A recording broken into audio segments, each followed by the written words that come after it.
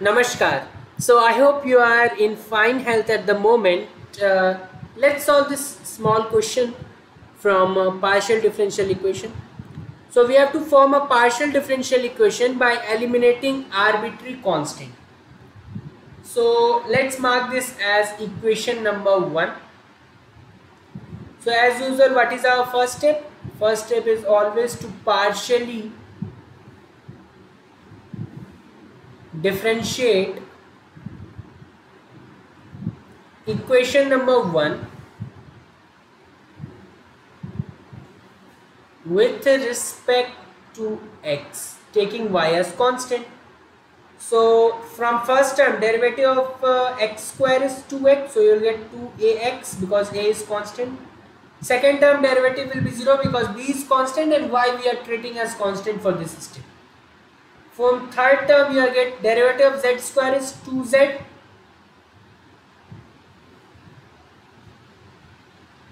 and derivative of z is del z by del x.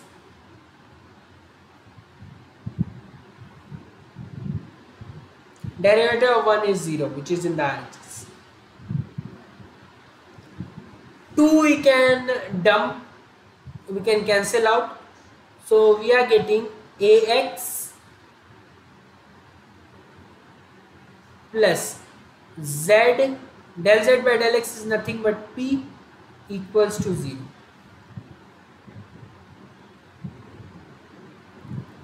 Okay. Let's see what we can do further. Partially differentiate equation number 1 with respect to y.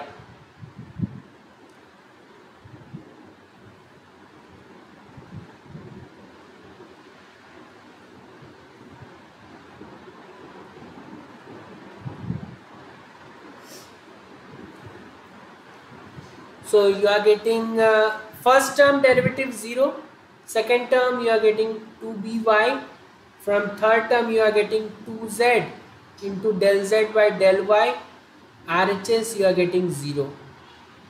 So 2 again I term, so I get by plus zq equals to 0 as my third equation. I want the value of a and b.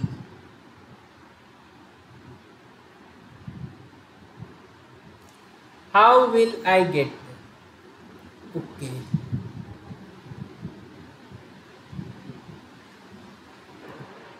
What I can see is, if you concentrate on equation number 2 and 3, you have ax and you have by.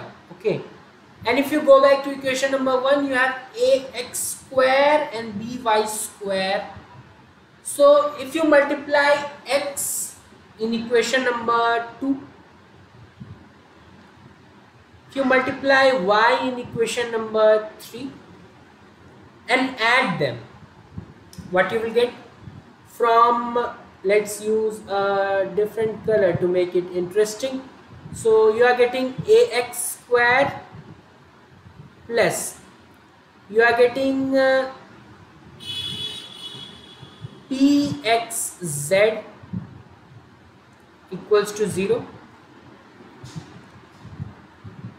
From the second equation, what you are getting? You are multiplying second equation by y, so you are getting by square plus qyz equals to 0. Now I will add this to equation.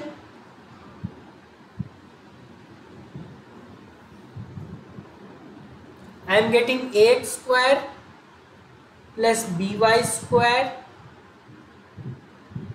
plus, if I take z common, I am getting px plus qy. I want the value of a and b to be eliminated. So why not put the value of ax plus by square from here, which is ax plus by square is your minus of z times px plus qy.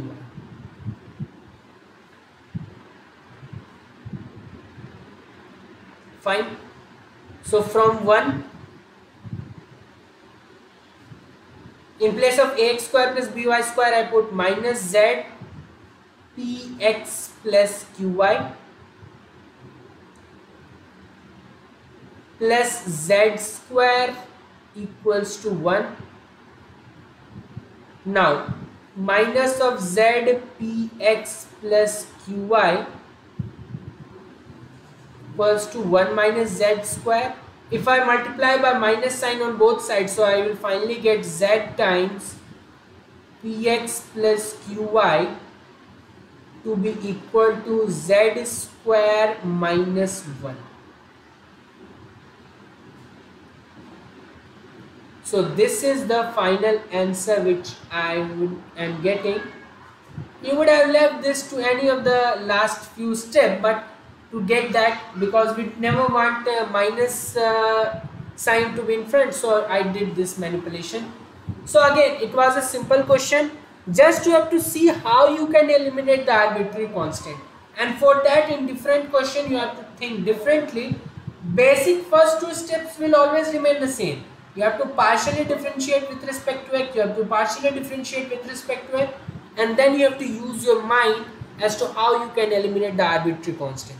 That's it from my side. Thanks and have a nice day.